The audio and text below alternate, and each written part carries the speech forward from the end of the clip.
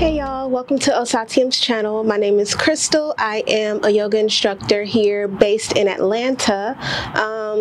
Ashtanga trained, Hatha certified, and today we are going to be focusing on a particular pranayama called Kapalabhati. That's the Sanskrit, also known as shining skull breath.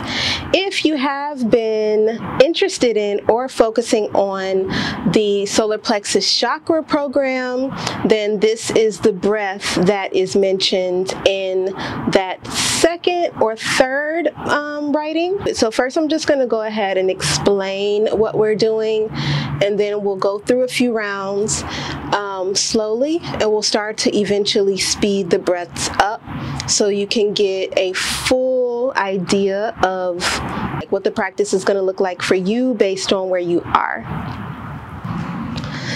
So this is the shining skull breath, and you're just going to go ahead and find a comfortable position.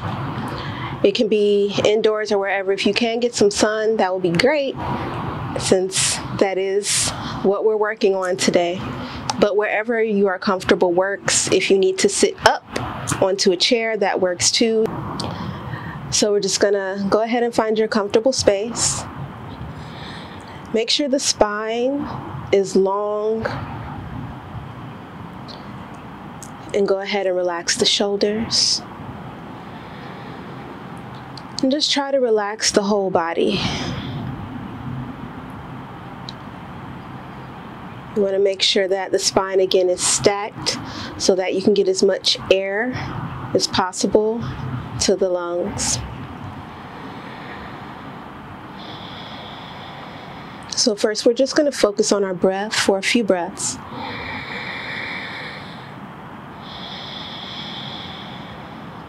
Begin to settle our bodies before we begin.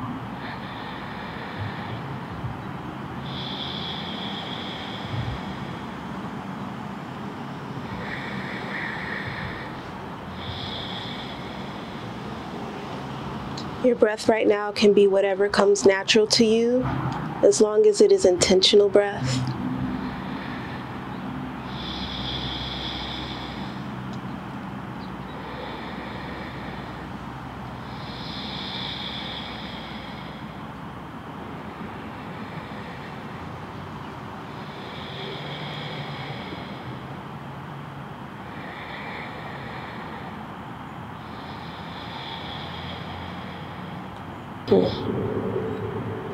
When we do Kapalabhati breathing, it's also known as rapid fire breathing or breath of fire. We want to start out with about 3 rounds of 20 breaths each. You can work your way up to 30 or 45 breaths. Today I will be doing 20 breaths each for each round. As we progress further, we will be doing faster rounds, but if you are just beginning, then you want to stay with the slower rounds and just work your way up as you make time and as your body gets used to the practice. So again, we are going to focus on our breathing. We're just going to breathe normally. Now what we're going to do is take a deep inhale through the belly, and we're going to exhale in short bursts through the nose. So that's what it's going to sound like. That's what it's going to feel like. So think about if you're in a public place and you need to sneeze and you're holding in your sneeze, and think about what the belly does. Just kind of emulate it real quickly and think about what the belly does. Right? So that's what it's going to feel like in your belly when you do this breath, but you are going to be breathing through the nose. Now, our inhales are going to be passive. You don't want to passively inhale. You want your body to do that work for you. So as you exhale, after every exhale, your body's going to passively inhale. You're actively exhaling, and your body will do the rest. So don't worry about losing breath. As long as you are doing it slow enough for you, then you will be good. So we're going to go ahead and do our first round. So take a deep inhale and exhale.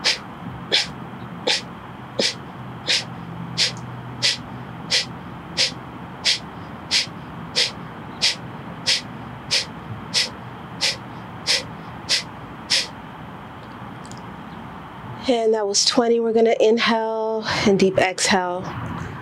And just return to your normal breathing.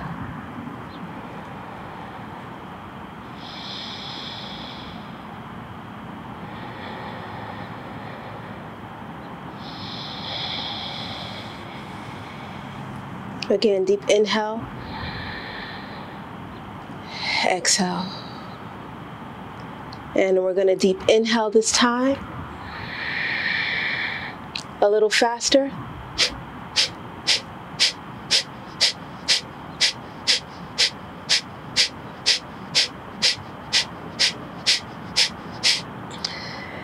And inhale and exhale. I'm going to turn to the side this time so you can actually see what my belly is doing.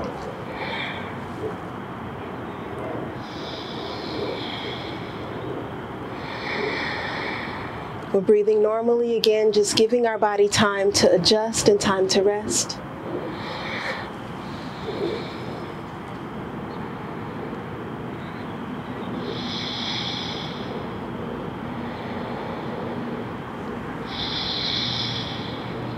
And this is going to be our fastest one.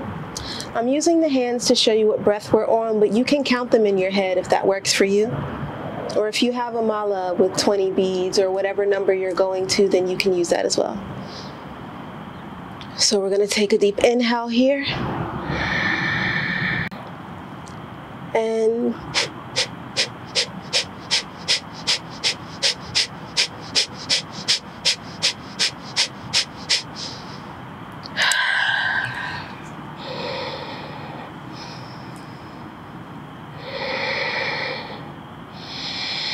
we're going to do that one again. So you can see I'm breathing into the belly.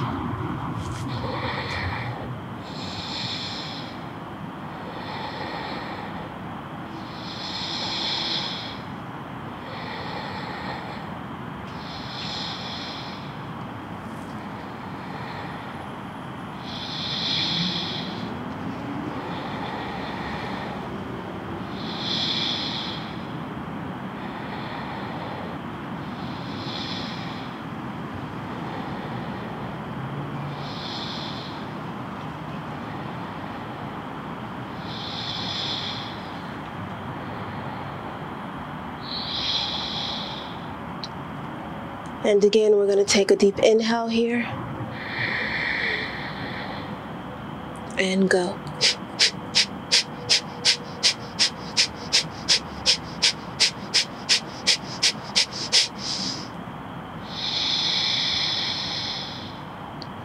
And again, return to your normal breath.